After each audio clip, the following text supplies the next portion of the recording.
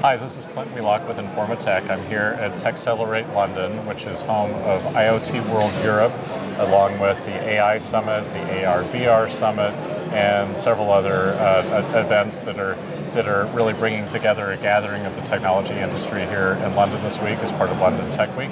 And I'm joined by my colleague Alexandra Rehak, who is practice leader for Internet of Things with Ovum. And Alexandra, you had a chance to facilitate and to chair portions of the IoT World event earlier, and I understand that you had an opportunity in particular to explore the role that the C-suite is having from a management and governance perspective and looking at IoT initiatives. And a couple of questions come to mind as we deal with this evolution of the IoT market as it enters a new stage of maturity. And one is just from the perspectives of the C-suite leaders that you heard from earlier, how does the approach to IoT differ from a traditional decision-making process for enterprise IT? That's a great question, Clint. Thanks.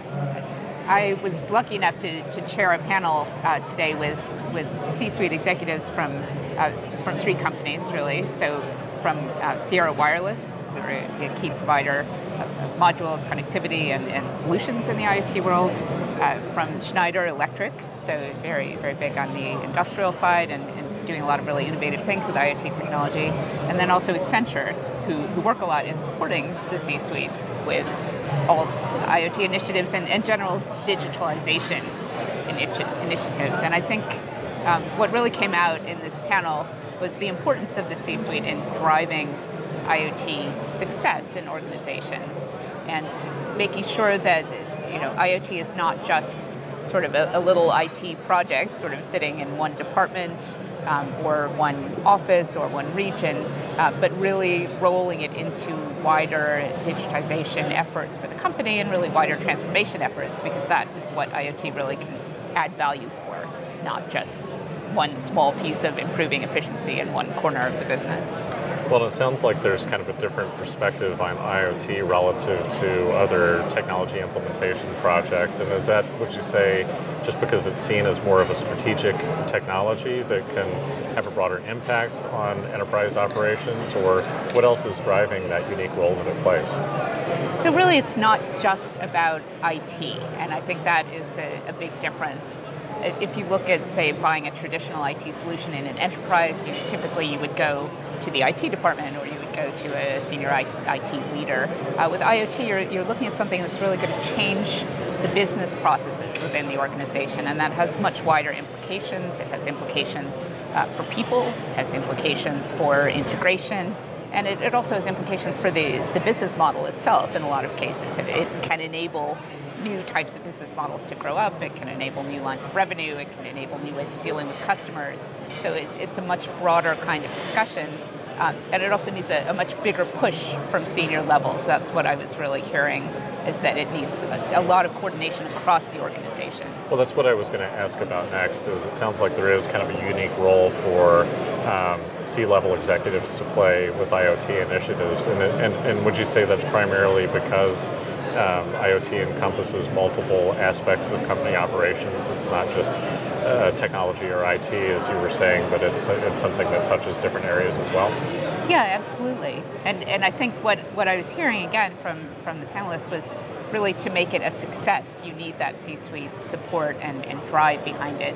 And really helping companies recognize that it's not, again, just sort of an optional IT project, but actually it's a very fundamental component of their competitive advantage, and that companies that are deploying IoT, among other digitalization solutions successfully, really are gaining competitive advantage faster, and that's really why the C-suite is needed to push this.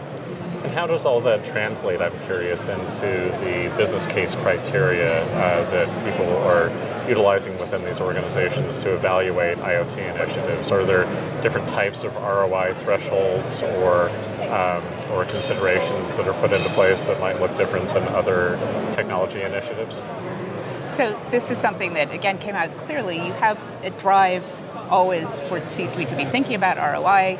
What is this going to deliver in terms of the bottom line?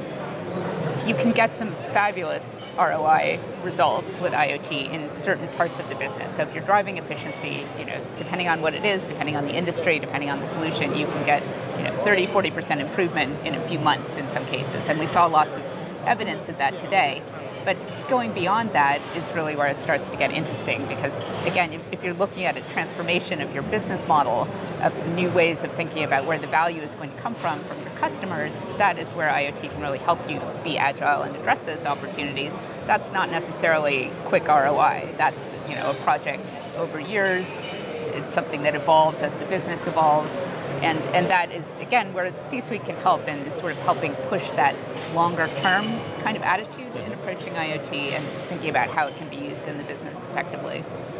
Well, thanks, Alexandra. Really interesting set of insights, and it's been clear to us for a number of years now that IoT is having a real impact on the technology market landscape, but it's also clear that it's beginning to have an impact on the approach that organizations take to technology strategy itself. So we'll certainly watch the space closely. Absolutely. Thank you. Thank you.